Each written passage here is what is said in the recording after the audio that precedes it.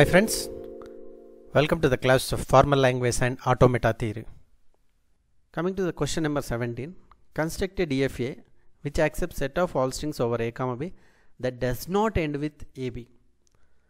So here it is not asking like end with, it is does not end with. These sort of the questions we call it as complement of a DFA. Like if I take a question of DFA that is ends with, this is a complement of that question. So how to solve these questions, complement of a DFA questions? So we'll see first. Now analyze the question by ignoring does not. So if I don't see does not, what it will become? Over a comma b that ends with ab. So first answer this question. First construct DFA for ending with ab. So in order to get the answer, you can see the question number 4 in my video lectures. So this is a question where I have given how to solve the questions where the constraint is ends with a string abb. I explained here. Now the question is ends with ab. How to solve? First of all, we will see how to solve ab. So I am solving the question where it is ends with q0 is a no symbol accepting state. q1 I'll write ends with the first symbol a. q2 I'll take ends with ab. Like this I need to consider. I need to construct table here, transition table, where here a comma b your inputs. I'll take the states q0, q1, q2, and I have to write what is q0, no symbol accepting state, which is epsilon. q1 is ending with a, I'll write here. q2 ending with ab, I'll write here. Now how to do this one? Epsilon followed by a. So that is epsilon followed by a is a only. q0 to, that means a, you received answer. Epsilon followed by a is equals to a, means you need to check out is there any state that is ends with a. Yes, what is that state? q1. You write here. Now epsilon with b, it will be b. So is there any state ends with b? You cannot take like this. Here ab is there, you cannot take it is ends with ab. You cannot say it is ends with b. You cannot consider. So there is no state. If there is no state, write q0.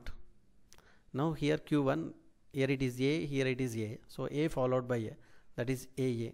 Is there any state ends with a? No. Now just cross from left side, you will get only single a. Is there any state ends with a? Yes, q1. Now a followed by b. This is q1, a, here b. So is there any state ends with ab? Yes, q2. Now for q2, ab, here it is there, here a. So is there any state ends with aba? No. I'll cross this. Is there any state ends with ba? No. I'll cross this. Is there any state ends with a? Yes, q1. Now the next one, abb. So is there any states end with abb? No. Any state ends with bb? No. Is there any state ends with b? No. So now you need to consider it as q0. If I construct the DFA for this, anyway this is the initial state, and what is the final state? q2, because the question is we are taking as ends with ab, that's why q2 is the final state. So q0, q1, q2. So what is q0 to a? q1, q0 to b, self loop, q1 to a, q1 self loop, q1 to b, q2, q2 to a, q1, q2 to b, it has to go to q0, q2 to b, q0, like this. Now what is the final state here? q2. So here also it is final state, but don't put final state here. If I put final state, that is the answer for the question ends with ab. But in our question it is given does not ends with.